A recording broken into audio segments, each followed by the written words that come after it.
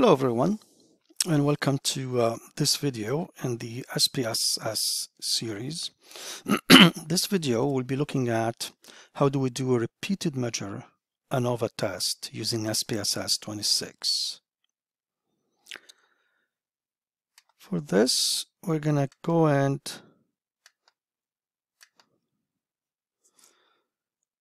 open SPSS. I already have the data entered in SPSS. It's similar to the data I used for the repeated measure in Excel in my other videos. So we have here the different golfers. We have 10 of them using different brands, and we have the rating based on these brands.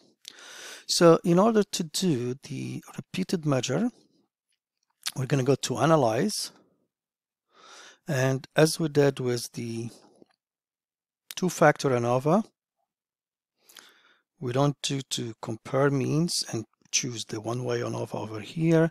We're going to go to the general linear model, and we're going to choose the repeated measures ANOVA. The first thing we're going to define is the within subject factor name. So here I'm going to just call them treatment because they are treatment, and we have 4 of them, brand A, B, and C. Click add, and you see that we have here 4 treatment.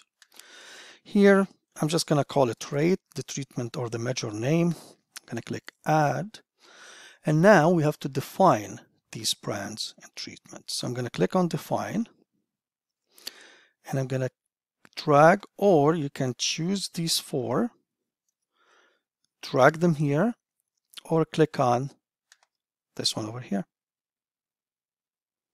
So you see now we have brand A, brand B, brand C, and brand D.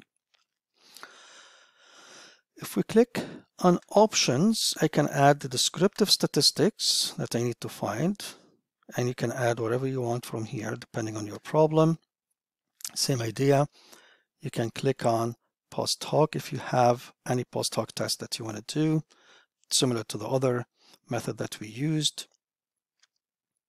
And just going to click here on paste to get this small result, and then we're going to go back here and we're going to click on define one more time. Make sure the descriptive is still selected, and we're just going to click on OK. Now you can see that SPSS will give me the mean for each brand with the standard deviation. It will do the multivariate test,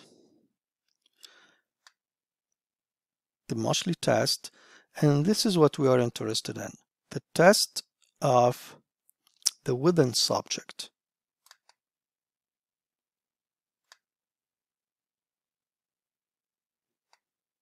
And you can see that it gives me, of course, the sum of squares and the error treatment and the degree of freedom and the mean squares for each one.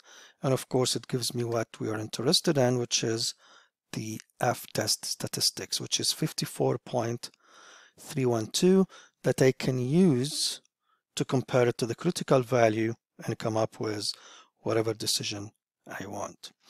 I just want to show you using Excel that we did earlier in my other video, and you can see that in Excel it's the same value, the F-test 54.3117. Here it's 54.312, which means if we just round, it would be 54.312. So using Excel or SPSS, you will get the same result. This is all what you need to look at. Of course, you have the test of within subject constraints and so on. Thank you for watching. Quick video of how to do repeated measure. Again, it depends on the problem and your choices, but this is the simple method of doing it.